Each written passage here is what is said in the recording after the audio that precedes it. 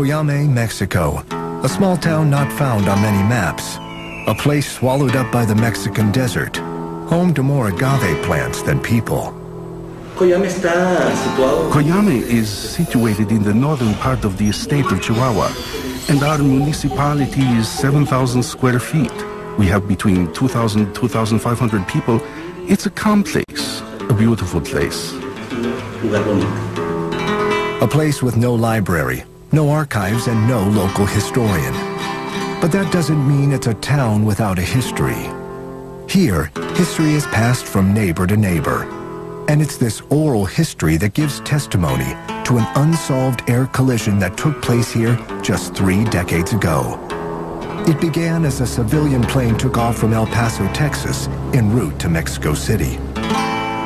August 25th, 1974. There was a plane that was coming out from El Paso. It was going to Mexico City, and it was an accident. They say that there was a crash between a plane and a UFO within the territories of the municipality. I don't think this could be made up. How could someone make this up? It's true. August 25th, 1974, 10:07 p.m.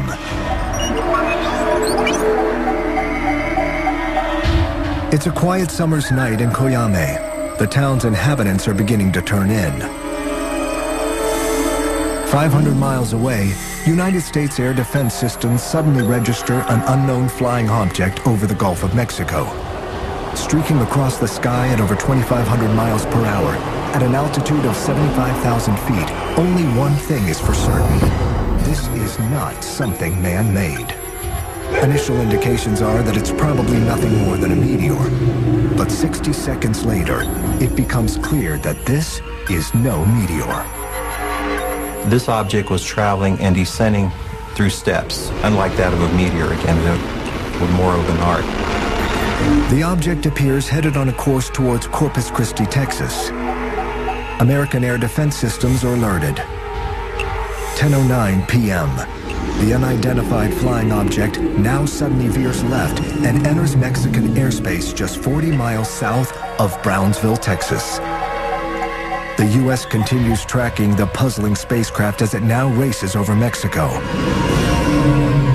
Yet what isn't seen on radar is a small craft headed on a trajectory towards the UFO.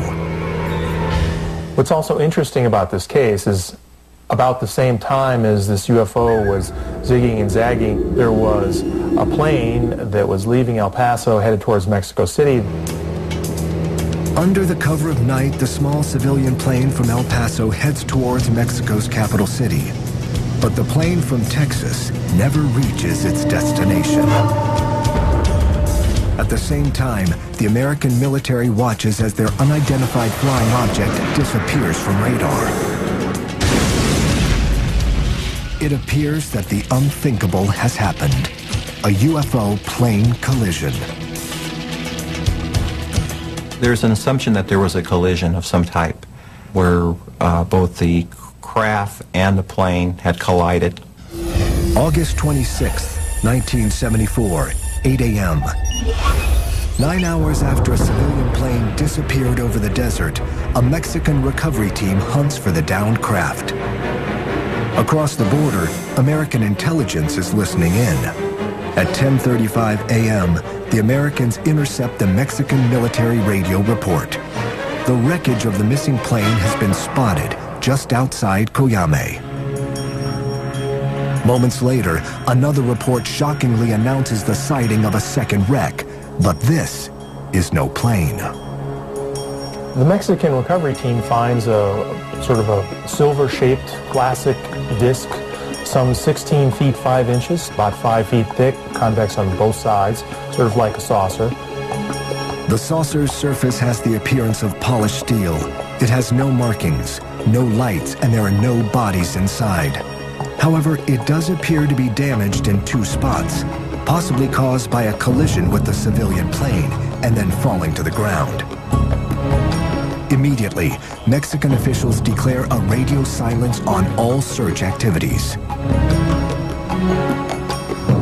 Meanwhile, U.S. officials reach out to the Mexican government, offering assistance in the recovery. Their offer is met with a denial. The Mexican government denied it. They said, no, all we have is just a plane wreckage. While the Mexican team collects the crash debris, the United States is busy assembling their own elite recovery force at Fort Bliss, Texas. The team includes 4 helicopters, 3 small Hueys, and a large Sea Stallion. Prepped and ready to move out, the team is placed on standby while U.S. surveillance scopes out the situation. The U.S. was keeping tabs again through its what I call the spy surveillance network, through their satellite surveillance as well as airplanes that were flying over at low altitude. American surveillance reveals that the Mexicans have placed the UFO on a flatbed truck and moved out from the crash site. They were able to see there were a number of dead bodies, so which led them to believe that something very extraordinary had happened. August 27th, 2:38 p.m. Unsure of what's happened, U.S. officials greenlight their rescue team. 4 helicopters with team members aboard depart Fort Bliss. One of the things that seems obvious in this case is that the government, the U.S. government, responded very expertly, very quickly, and very organized. They had this team that assembled in Fort Bliss, and in no time were down there on site recovering this. They've done this before. But nothing will prepare the Americans for what they are about to find. Dressed in bioprotection suits, the American soldiers approach the silent convoy and find all the Mexicans dead.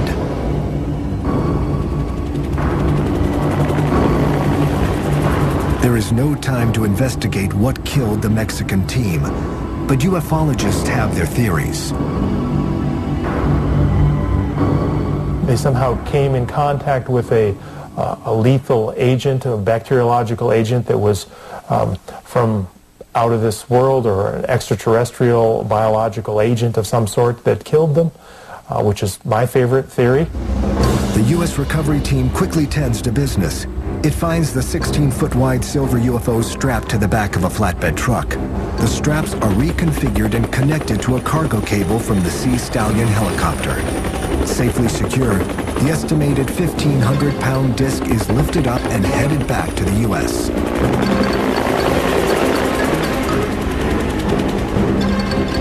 With the saucer gone, the team immediately turns their attention to the remaining evidence. The plane wreckage, vehicles from the convoy, and the Mexican team bodies are gathered. They gathered the debris, the bodies from the Mexican recovery team, and then they exploded them with high explosives. The reason why is to hide the evidence. Their work done, the recovery team heads back to base. Where the UFO was taken is unknown. Some have speculated Atlanta, Fort Bliss, or Wright-Patterson Air Force Base. It is an unprecedented event, and I think it's comparable to what happened in Roswell, New Mexico. If this 1974 UFO crash was real, there was no evidence to prove it. Only the passing down of the story from generation to generation kept the tale alive, but few took it seriously. That changed in 1991. That year, not one, not two, but dozens of UFO sightings are reported over Mexico. What gives the 1991 sightings credibility is that strangers reported seeing the same thing, at the same time, on the same day, and yet, they were hundreds of miles apart from each other.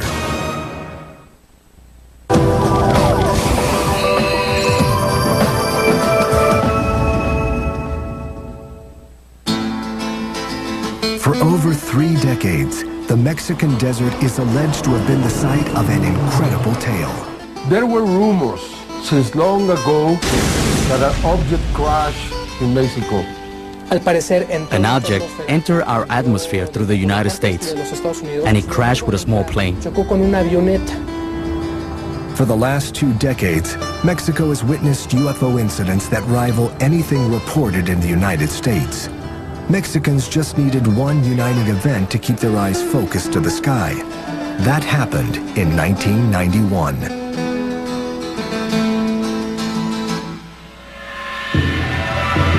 In July of that year, one of the longest solar eclipses in history is set to happen. The total eclipse is visible only in a narrow corridor that includes central Mexico. A year in advance, all the Mexican people knew about the eclipse in 91. I mean, it was an event, it was a moment. All around Mexico, there were people waiting for the eclipse. It was an important eclipse because even though there had been other eclipses that had taken place until that day, they were not on the magnitude of that eclipse. Just after 1 p.m., the skies above Mexico darken. Astronomers adjust their telescopes. Millions gaze skyward. During 1991, consumer technology makes videos commonplace. On this day, many Mexicans use their cameras to capture the moon as it begins to pass in front of the sun. To their disbelief, they also capture something unexpected. It was a curious thing. During the eclipse, I heard some people who were around us saying, "Look, what is that there also?" Several people filmed and saw metallic objects that are clearly distinguished with the form of a cupola, and what is commonly called a flying object. In Mexico City, in Tepeji del Rio, in Puebla, in Cerro de la Estrella. From all corners of Mexico come videos showing a strange metallic-looking object just below the eclipse. The eclipse UFOs, or ovnis as they are called in Mexico, become the talk of the country. But while some are quick to claim that Mexico experienced a UFO encounter, skeptics aren't buying it. This was one of the great events of the century as far as eclipses and astronomical events, and hundreds and thousands of astronomers, professional and advanced amateur astronomers, came from all over the world, and it converged upon Mexico City and the other towns where the eclipse was visible. Not a single professional astronomer reported seeing anything that wasn't supposed to be there. Professional astronomers immediately doubt any UFO claims and instead offer a more scholarly response. When the sun is totally eclipsed, like it was in Mexico on that day, the bright stars and planets become visible for a few minutes. And Venus was very brilliant, and so it was very easy to see when people looked up. And I'm sure that many of the people thought that they saw a UFO. Skeptics have their answer, but UFO believers have their doubts. Because of that, because so many people recorded in different cities these objects, some suggested that had to be the star Venus. But Venus was in a different position than the UFOs were in the tapes. It was something strange that happened during the eclipse. It's afterwards, when you start analyzing and looking at the videos, that you can start to see in some of them that there are movements that maybe wouldn't correspond to a planet. When you start analyzing more calmly after the fact, that's when you start to wonder if it could have been a UFO. The 1991 sightings ignite a UFO explosion in Mexico. The effect of the UFOs from the 1991 eclipse was like a snowball. And this allowed people with an interest in UFOs to record sightings more frequently.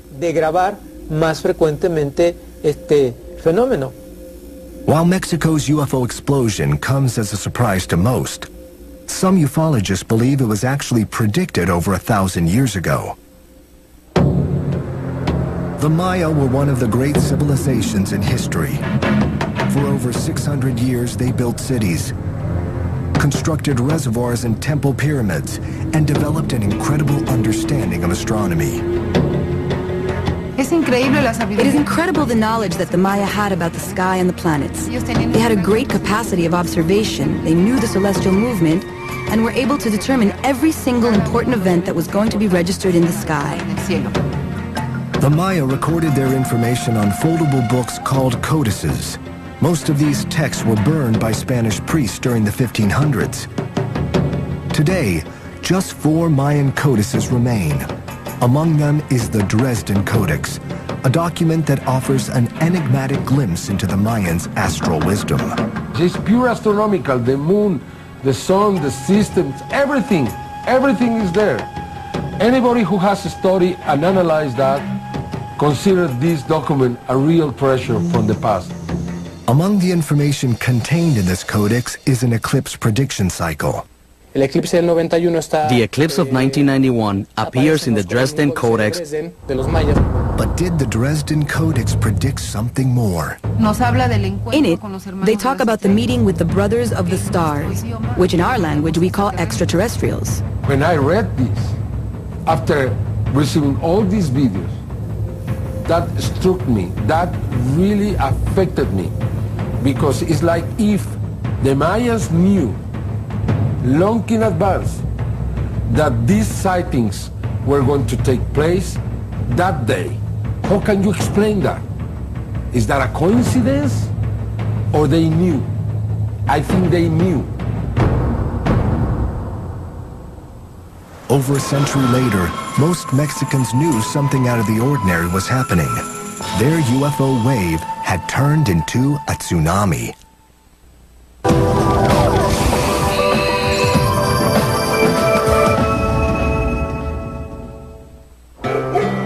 Literally overnight, Mexicans are mesmerized by the apparent UFO wave striking their country.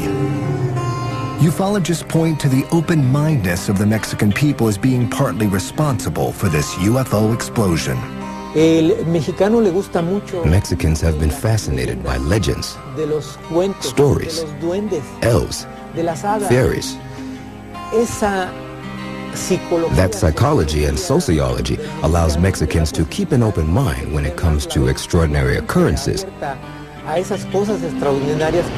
When you open yourself up to other possibilities, it is much easier to accept the UFO phenomenon. However, skeptics claim that Mexico's UFO wave is more of a social phenomenon than any actual increase in visits from little green men. Sightings always seem to come in waves, and these waves are generally, they correlate with the publicity, that if the newspapers or TV stations, whatever, are filled with stories about UFO sightings, people will go out and pay much more attention to things that they see. Since the earliest UFO sightings, witnesses have always been subject to heavy ridicule. They are portrayed as overzealous sky watchers who wouldn't know a DC-9 from a weather balloon. But what happens when the witness is someone who doesn't fit into these categories? What if the person has a solid reputation and career? What if the witness doesn't just know a DC-9, but flies one? Captain Raimundo Cervantes has been flying for over 40 years. With 17,000 hours of flight time, he has seen it all. Or at least he thought so. July 28, 1994. Captain Cervantes is piloting Aeromexico Flight 129 from Guadalajara to Mexico City. He's taken the route before and everything seems in order, including the weather. Totalmente claras. Totally clear. Like we, the aviators, say. We could see the next day. Totally clear. As the flight nears Mexico City International Airport, Cervantes puts the DC-9 on course for landing.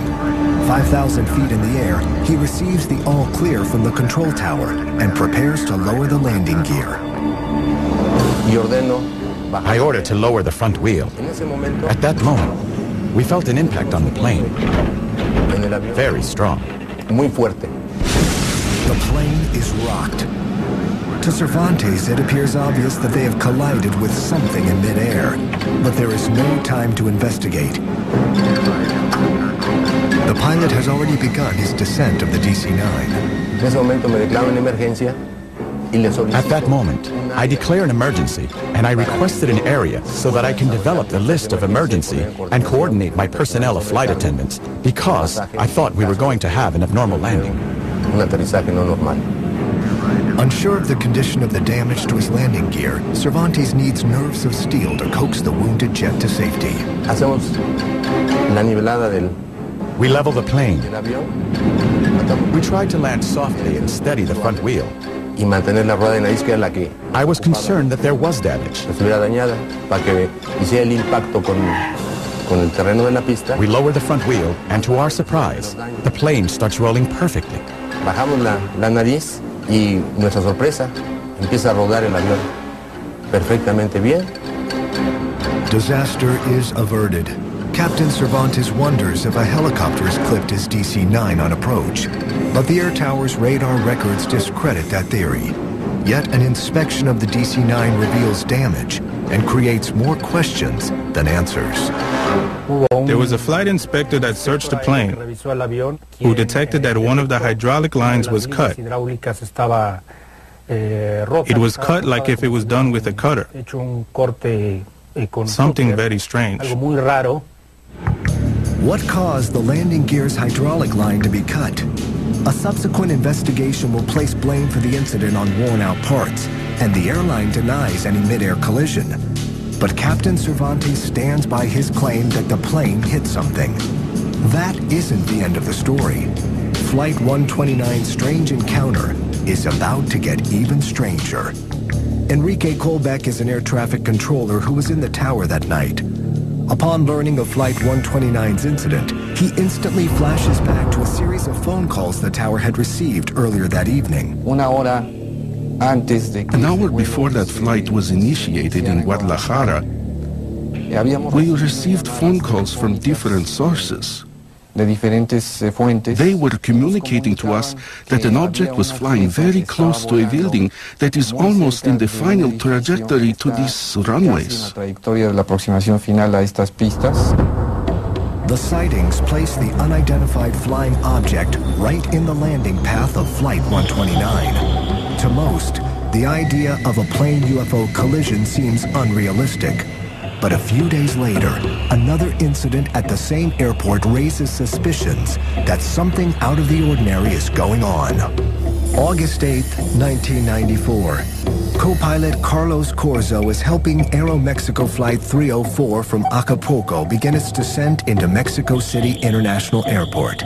The morning skies are partly cloudy as co-pilot Corzo looks out the cockpit window. The pilot's eyes are glued to the instruments. He was flying by instruments, so all his view was on the instruments. I was taking care of the surroundings and seeing outside, and even take the communications and helping him with the approach. As the plane breaks through a cloud, a shocked Corzo finds something unexpected. I was leaving 12,000 feet and came out of the cloud, and I see this big object in front of us, and I really get scared.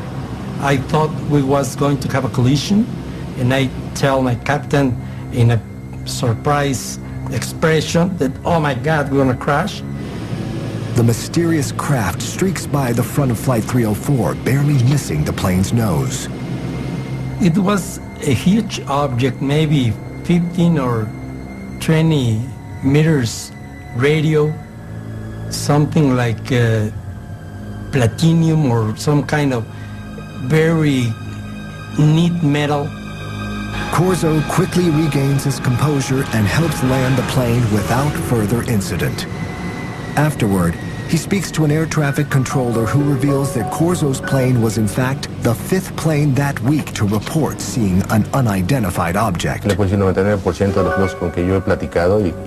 can tell you about approximately 99% of pilots that I have talked to believe that we are not alone here.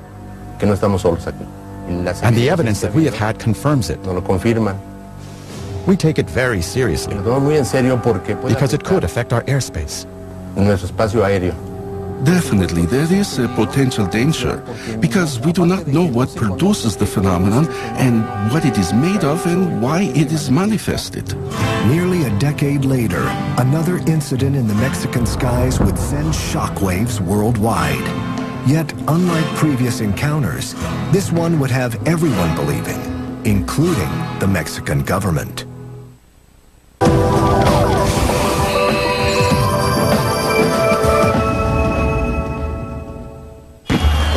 Every year on the night of September 15th, they come together. Thousands packed the main square in Mexico City to watch their president ring the very same bell that signaled the start of their fight for independence almost 2 centuries ago. The next 24 hours will be full of parades, parties, and celebrations. But in the early 1990s, a new Mexican Independence Day tradition is born. El 16 de septiembre en México es la fiesta de independencia. September 16 is Mexican Independence, and we have a military parade on the streets of Mexico. Durante varios años, for several years, we used to have an air show.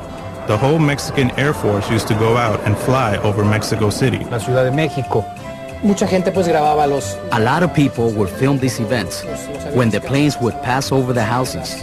De las casas haciendo algunas maniobras.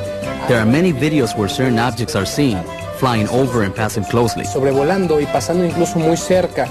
September 16th, 1991. During a flyover, an amateur videographer captures a mysterious bright round object.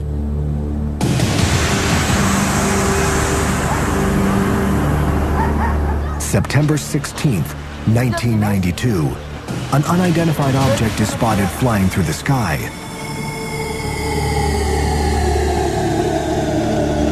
September 16th, 1993. As a squadron of helicopters conducts maneuvers, a metallic-looking object appears to weave through their formation. 3 years, 3 sightings. Yet the Mexican military offers no comment on the encounters.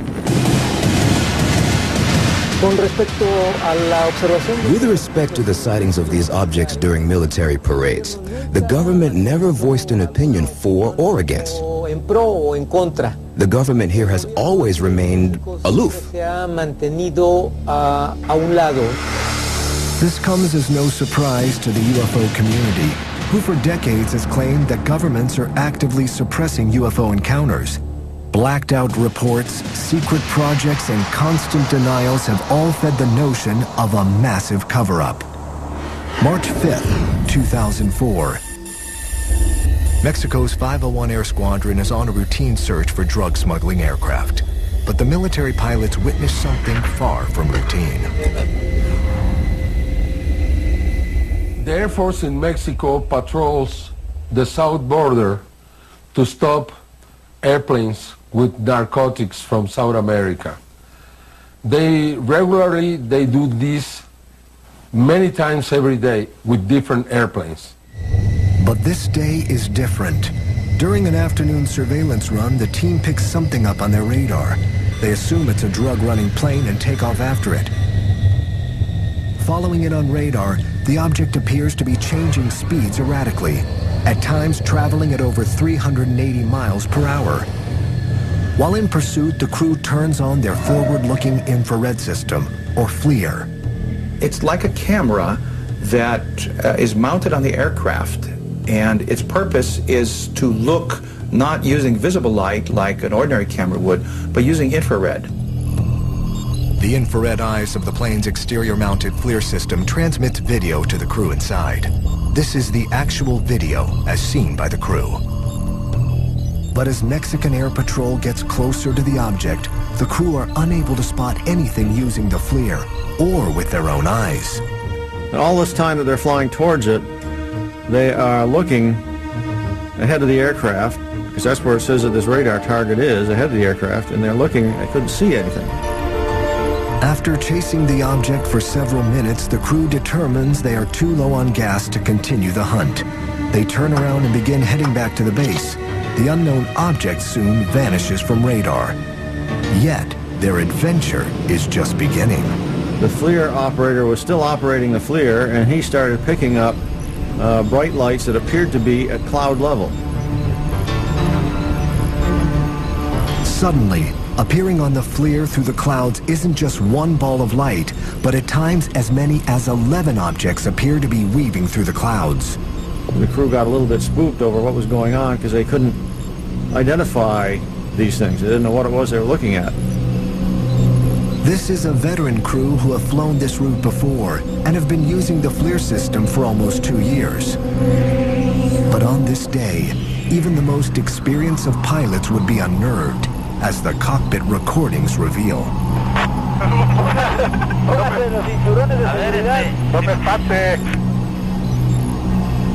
It appears to the crew the objects aren't just traveling alongside their plane, but surrounding it. Jóvenes, no estamos solos. Sí, no estamos solos, de veras. Sí, qué cosa tan rara, Nos están rodeando. Oye, ¿qué tienes? Then suddenly, the balls of light disappear, leaving the scared and confused crew to return to base. Over the next several weeks, the Mexican military conducts an investigation into the incident.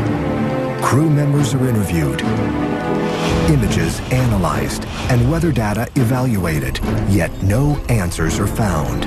It appears this case is destined to go unsolved and forgotten.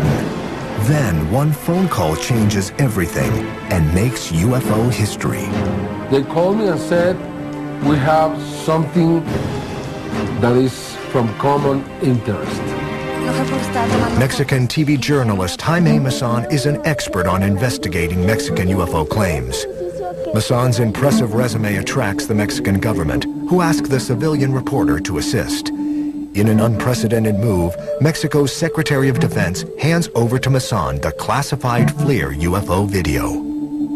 He gave me the video and said, please be fair with the military, please be fair with these pilots, do your investigation, you are authorized officially to do your investigation, to present this in the media.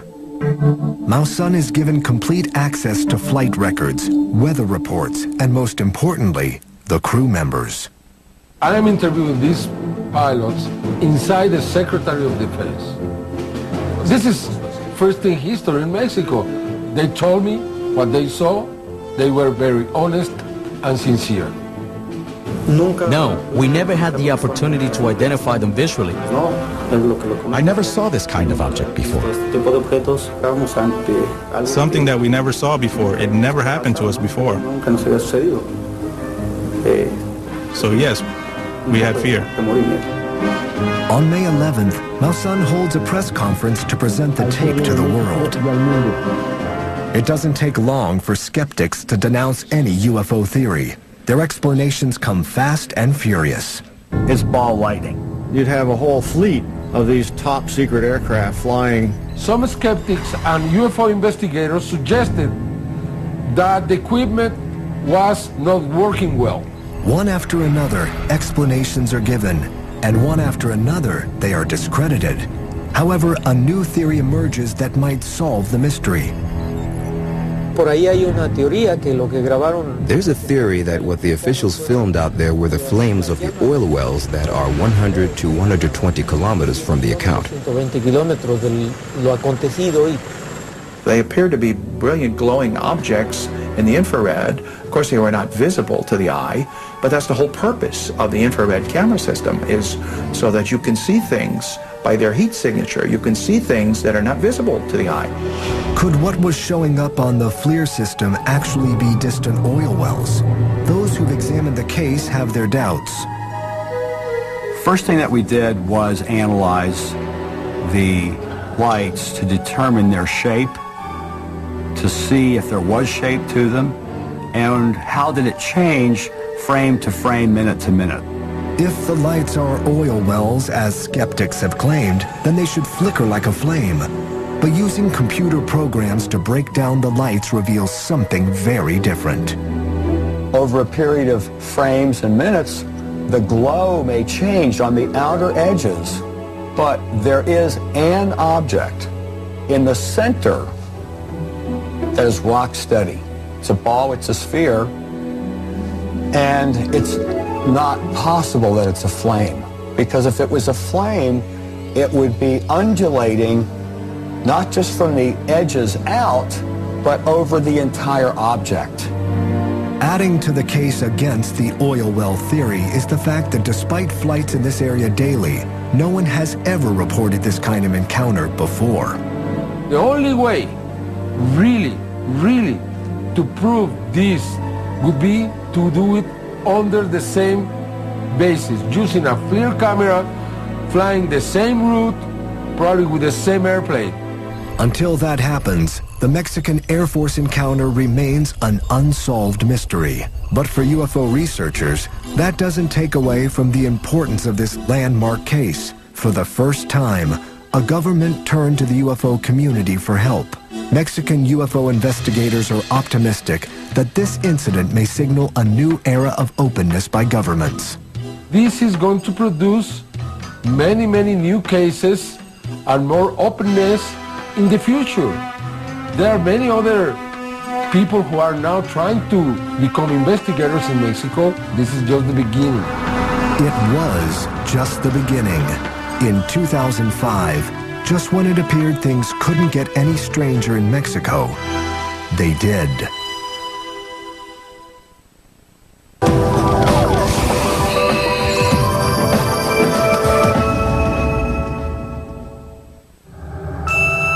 Since 1991, Mexican witnesses have videotaped hundreds of hours of footage containing alleged unidentified flying objects. But while the sheer volume of sightings has impressed some, it's what's on these tapes that matters. But out of the thousands of videos that we have, most of the times are, balloons, airplanes, stars, mistakes. Honest mistakes. Probably just 10 or 15% of them are good, really good. It's this 10% that has drawn the attention of everyone from ufologists to the mainstream media. Among the most interesting UFO phenomenons captured on tape are what is referred to as fleets. A group of more than 3 objects we call fleets. They travel horizontally or vertically with very strange forms as boomerangs, spheres, discs. June 10th, 2004, Guadalajara, Mexico. An amateur photographer captures unknown objects in the sky. June 21st, 2004, 300 miles away in Cuernavaca, Mexico, another fleet is caught on tape. March 30th, 2005. Almost 600 miles north in Torreon, yet more unexplainable objects dot the Mexican sky. April 11th, 2005. 500 miles to the south in Mexico City. The skies over the capital city are full of mysterious aircraft. I believe it's a way that someone is using to communicate with us. I believe they are trying to say something similar to what happened in England with the crop formations. Skeptics are quick to dismiss fleets as nothing more than weather balloons or birds. But seeing is believing. And in June 2005, a fleet sighting had people believing. One of the more recent accounts of UFO sightings here in Mexico happened here in Jalapa, Veracruz. And it is very interesting because the witnesses were of a very high caliber. June 24th, 2005, 10:30 a.m. A public ceremony is being held to celebrate the delivery of new patrol cars to the local police department. On hand are such dignitaries as Governor Fidel Herrera Beltran, high-ranking police department officials, and the local media. Moments after Governor Beltran finishes his speech, cries of UFO, UFO echo through the crowd. Instantly, all eyes are on the mysterious objects hovering above.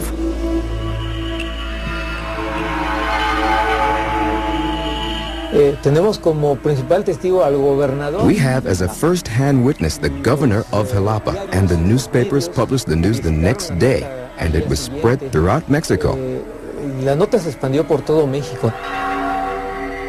Days later, a local newspaper reports that the alleged UFOs were actually balloons released by local school children.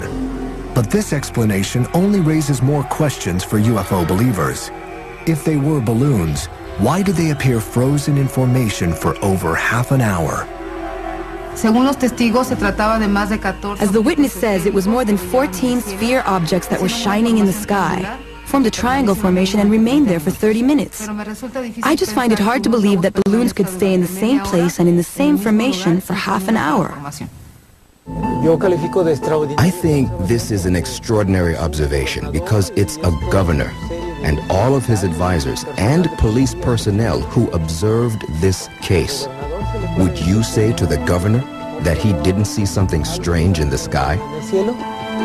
It's those strange things in the sky that have brought together these UFO experts and enthusiasts. From all parts of Mexico, they have come to discuss the UFO wave that their country has undergone. For these men and women, the encounters that have taken place deserve attention and answers. Among the incidents they examined is the alleged 1974 UFO plane collision near Coyame, Mexico. The word is getting around somehow that something happened and that the U.S. was interested in this crash. The information that Gilberto has is very little, but the data that makes this case lends itself to the possibility that this may have been real. 3 decades later, Coyame still has more questions than answers. But are there clues out there that could break the case wide open? Any motivated investigative journalism student of today, or professional, could have a field day.